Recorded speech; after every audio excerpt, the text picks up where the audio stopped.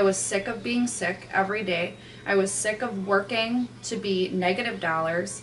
I was sick of stealing from people because that's not me. And now it's finally hitting me. I think she started when she was 15. It's a demon that's just never going to let go of your foot. It will steal your soul. It will steal your soul.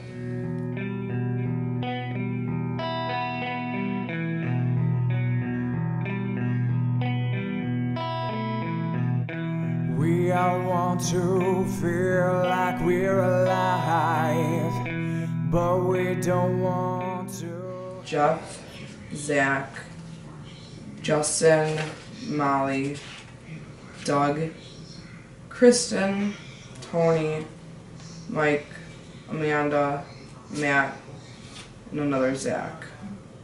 The reason I read that list is because these were 11 of my friends that have died from heroin overdose in the last 6 years. And they all started with pills, Vicodin or Percocet, and it all led them to death because they eventually started using heroin, and yeah, snorting it at first.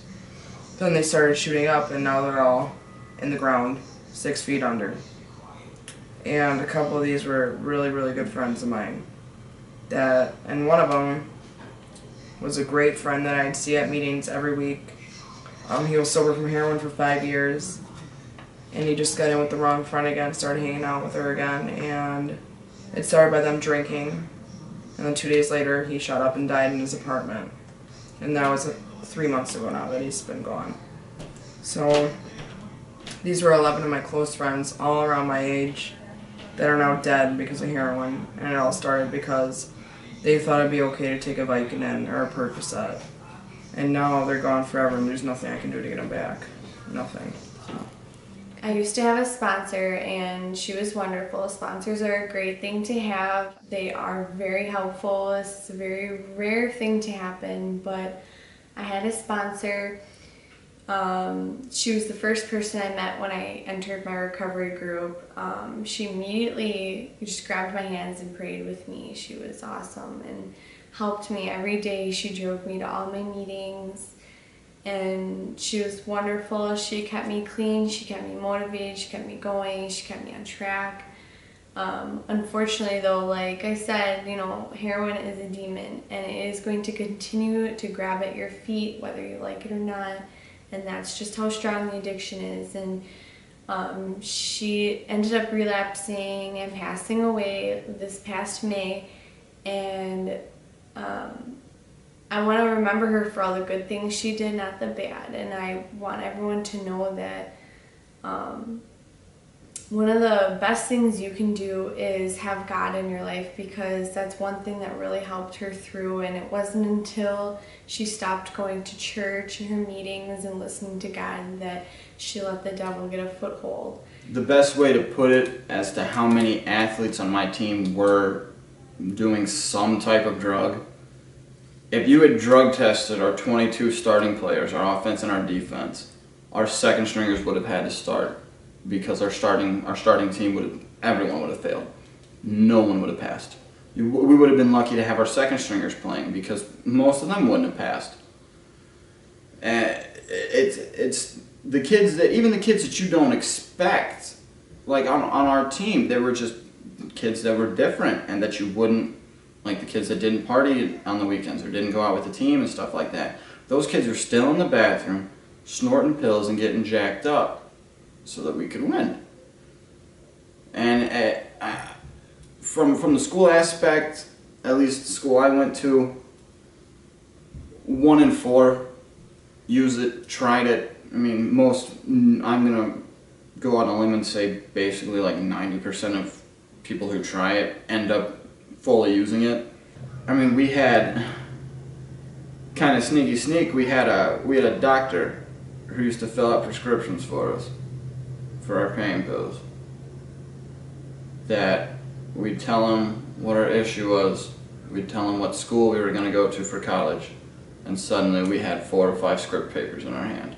My last few moments in the using world, as I would call it, were my ex still wanting to get pills, and I was fed up and dope sick, and I didn't want to do it anymore. And you know, he wanted to get pills, and she flashed into my head, and she started, you know, speaking to me, do you want to die? Do you want to die? And that was all I heard, and that was it. You know, I don't know what switch flipped and why I finally had enough. And I mean, my mother was absolutely relentless, and I knew, you know, she had begged me to come home and begged me to just come to a safe place and get clean and realize how beautiful clean can be. You know, not waking up, you know, feeling like garbage and not having to scheme all day just to be sick the next day, and, you know, being able to put gas in your car and, my gosh, afford a car payment. You know, that really helped me. That stuck with me, and it still always has. Almost 6 years later, stuck with me. If you do it, you will die. The pills were so expensive, and I was dropping more money for a one-time thing, where I would spend $200 on heroin, it would last me longer. I'd have to do less, and it would last longer, but at the same time it was scary, because every time I got it, it either looked different, it was a different color, sometimes it messed me up more than the other time it would, and it was just scary. But like I said, when you're using, you don't care. Like when I would use, I didn't care if that night would have been my last night, because I know if it would have been, I would have been messed up. So I knew how dangerous it was, but you don't care. You don't care. If I could go back and I could be in 7th grade again, when all my friends were trying to smoke pot and doing what they're doing, experimenting with other things, I would have gotten in sports. I wouldn't have cared if somebody would have said something to me for, oh, you're not going to try this, or you're not going to try that. Because knowing what I know now, I know what it'll do to me. I know what it'll do to anybody. It all starts from, well, at least with me, with smoking pot. And being around people who are going to influence you to want to try something else. And deep down, those are the real people who do not care about you. One of the big differences today in heroin, in the big word of heroin, is in the 60s, when you said the word heroin, people just went, "Ooh, I don't want to do heroin, that's a bad drug." Today, the kids are doing heroin in a pill form before it has the name heroin. Percocets and Oxycontins are opiates. They're a synthetic heroin, so they're already addicted to heroin before they actually go to heroin. The pill becomes too expensive, they find the heroin, they do it, and they die. So that's one of the big differences today over the past stages of heroin. Is when we were younger, once again, when somebody said the word heroin, you just said, "No, I'm not doing heroin. I'll smoke my pot and I'll drink." But today, they're actually doing heroin, probably not even really knowing they're doing heroin, because they're doing a Percocet or they're doing an Oxycontin, and that is actually an opiate / synthetic heroin. So I guess that's one of the biggest differences today, and how the younger age is doing it. We're back in the 60s, the people that were dying were 40 and 50 years old. Today they're dying at 15 and 16 years old because they're doing a pill that is heroin without that name. From the first time I shot up, it was an absolute overtaking of my soul that stole me from my family for many years, that stole me from myself. I was no longer me, and you will no longer be you once you try this. One time is all it takes for that part of you to be taken away. And one time is all it takes for you to die, potentially. You take too much and that's it for you, and your mother is without a daughter. Your father is without a son. And this is really important to me. This still, to this day, bothers me. My grandfather had a heart aneurysm. And one night I was laying in bed, and I was so high that I didn't go to the hospital his last moments on this earth. And my grandfather and I were very, very close. My mother called me and said, "Ashley, you need to get here now. your grandpa's heart aneurysm has burst.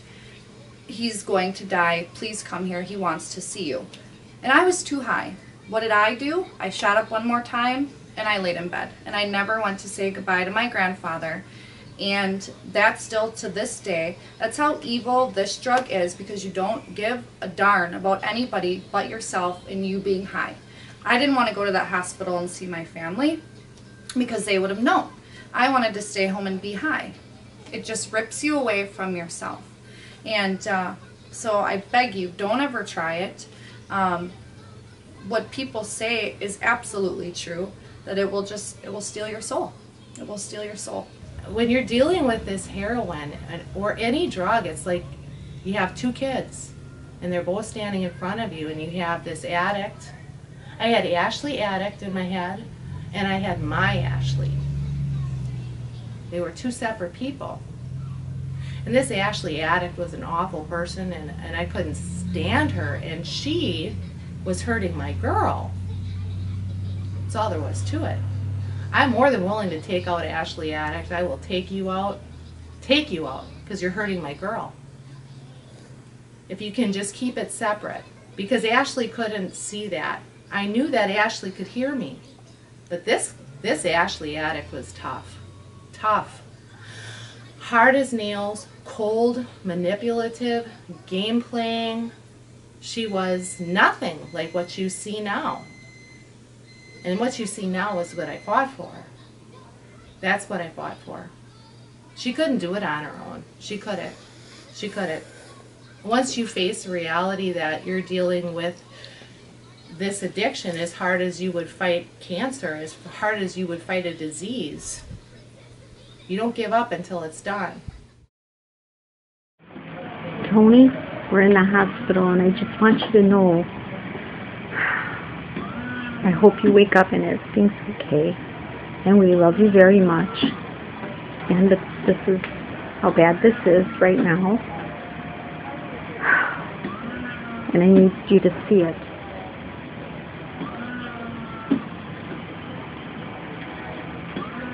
And we're just sitting next to you, waiting for you to wake up. And we love you very much.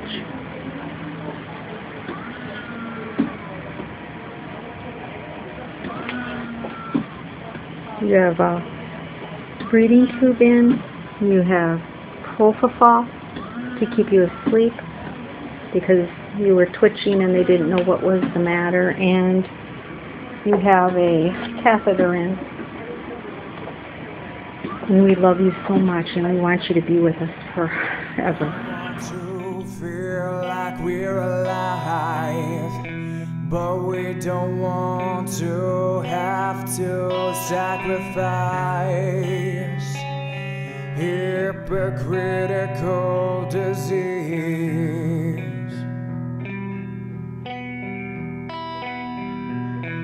We all want something to believe, so we make up whatever sets our mind at ease.